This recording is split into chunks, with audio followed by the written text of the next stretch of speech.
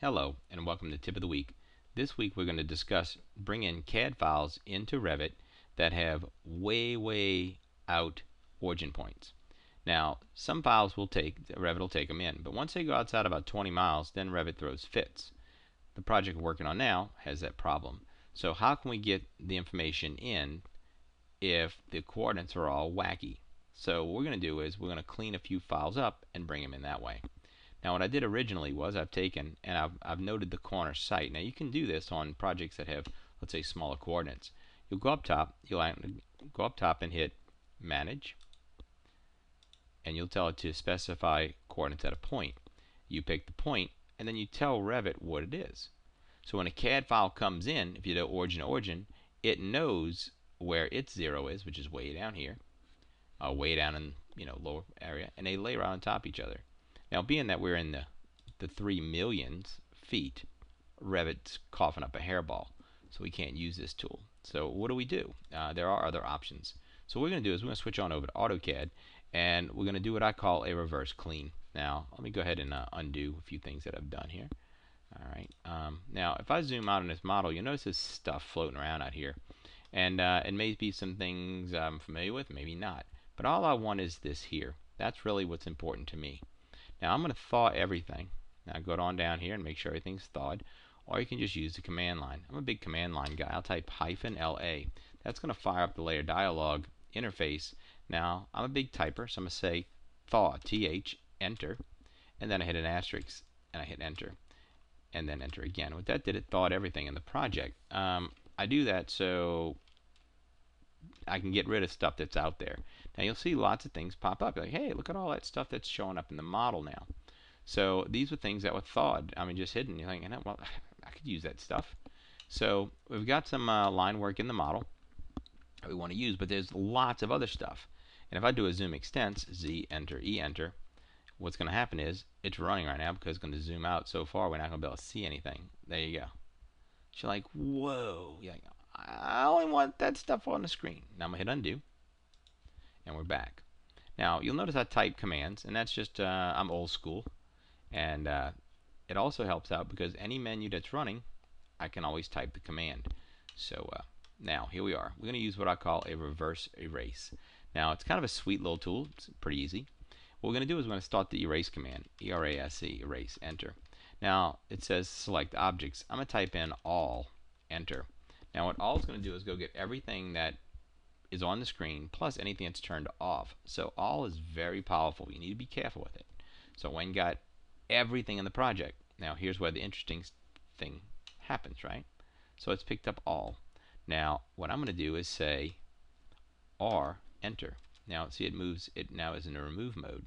I'm now going to do a crossing over the model here. Okay, and you'll notice that these objects were removed from the selection set. Now if you're worried about it, you can do it again, right? These objects were removed. These are still in the selection set. Now when I hit enter, what it does, it actually erases everything outside of that window. Now here comes the big test, right? Does it work?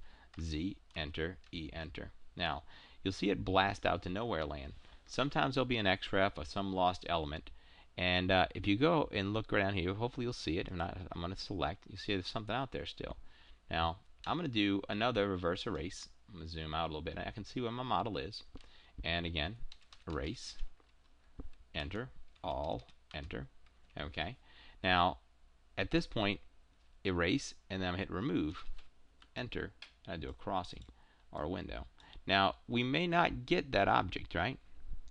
Chances are, because maybe we've done a crossing instead of a remove instead of a crossing instead of a remove, right? So you may have a little piece out here because it may have actually had something over here also. So what we're going to do now is we're going to zoom back in and say, hey, there's even some more stuff. What was all about that? Instead of doing a crossing, we're going to do a window. Now let's take a look at it. Erase. Okay. So when I did a crossing, it may have had a part over there and over there, like a block or something. And it may not erase it. Erase. Select objects. I'm going to use a window now. Oh, wrong one. Let's try that. Erase. Enter. All. Enter. And then I say remove. Use a window this time. Okay. Now I hit enter. Everything else goes away. Z. Enter. E. Enter. Okay. Now remember, Windows only select things that are not 100% in the window. Alright, now notice what's missing. See all the piping? That piping was tied back, way back over here. And it may have been an XREF or something. Let's go to Manage. Okay, well, again, let's type in XREF. And there may have been an XREF in there. That was actually causing that problem. Alright, so that may have been what it was, and that's why we were getting that zoom out forever stuff. So now we have a clean one. Check it. Z, enter, E, enter. Okay, there it is. Now, the insertion point is still way, way out there. If you look at the coordinates down here, see, that's where the 0 is. It's way out there. Now, I'm going to save this file, drop it down, save as, okay, and I'm going to call it save as clean. Site plan clean. That way I know I've cleaned it up, and I'll leave the original as is. Now back to Revit. Go back to Revit. Here we are. Now we're going to try the origin point again, but it is outside of that area, so it's probably not going to work. Insert, link CAD, and I'll pick the clean one this time, and I'm going to say origin, and I hit open. Now we let it run for a minute, and if it was not so far out there, it would have worked out. But notice what it did. It says imported objects located a large distance from the model might display properly, blah, blah, blah. So it says the center to center option will be used.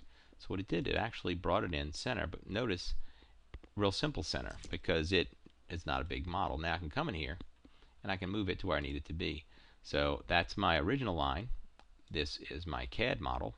So move from endpoint to endpoint. All right. And it says it's pinned. That's why I can't move it. So let me go ahead and unpin that puppy.